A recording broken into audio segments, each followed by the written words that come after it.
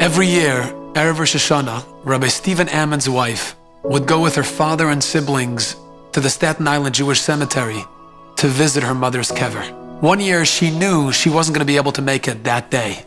So a couple of weeks before Rosh Hashanah, she was driving with her husband, Rabbi Stephen Amman, from Deal, New Jersey, where they live, to Brooklyn to visit their grandkids. We were on Route 440.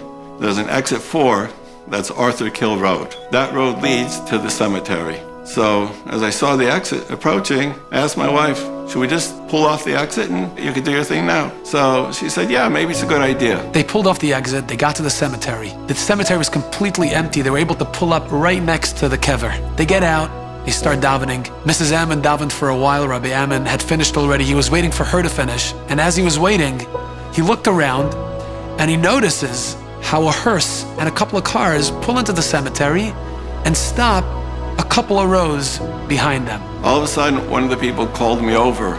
They said, we need a number 10 for Kaddish. So I told my wife, I'm gonna go and I'll be back shortly. I helped them put the coffin into the grave and they said Kaddish. After that, they started leaving. I said, 1 minute, you didn't bury him.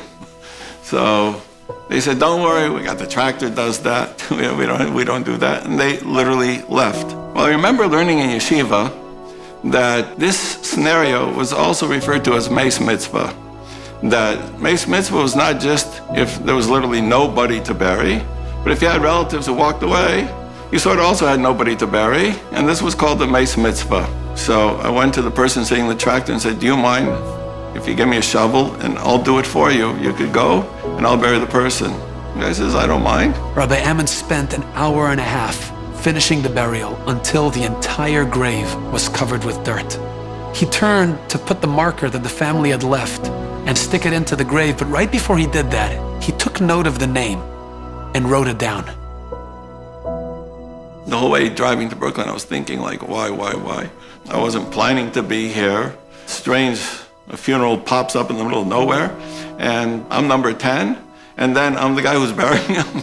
It seemed weird. Rabbi Amman decided to make some calls, make some inquiries, and find out a little bit more about who this guy was. One of the people Rabbi Amman called was his mentor and Rebbe, the late Rabbi Herman Neuberger, the executive director of Ner Yisrael, the yeshiva that he went to. But when he told him the person's name, Rabbi Neuberger almost dropped the phone. Rabbi Neuberger told him, 40 years ago, when you were growing up in Seattle, Washington, and you enrolled in Ner Yisrael, your father had lost his job. In those days, it was quite different than nowadays. You paid for long distance calls, airfare was expensive. I remember the ticket cost $300 one way. We got the 300, flew to yeshiva, and of course the next problem is tuition. Rabbi Neuberger decided to try to help out and find a person who can supplement Rabbi Stephen Amman's tuition.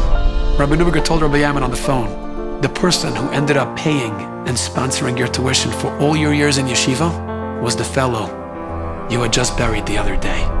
It went full circle that this person who paid for my education, and while I was in yeshiva, I remember learning this halacha of Meis Mitzvah.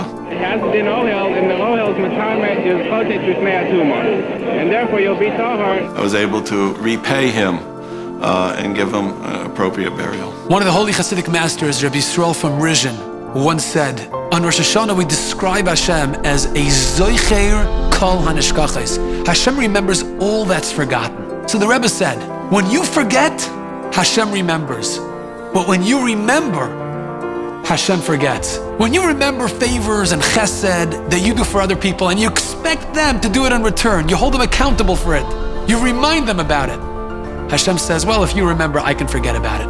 When you forget what you do for others, you help them and you let them off the hook. You don't expect anything in return. Hashem says, I'm a Zoicher Kol HaNishkachos. I will remember that. Decades later, when everybody has forgotten, I will make sure that you will be repaid in full.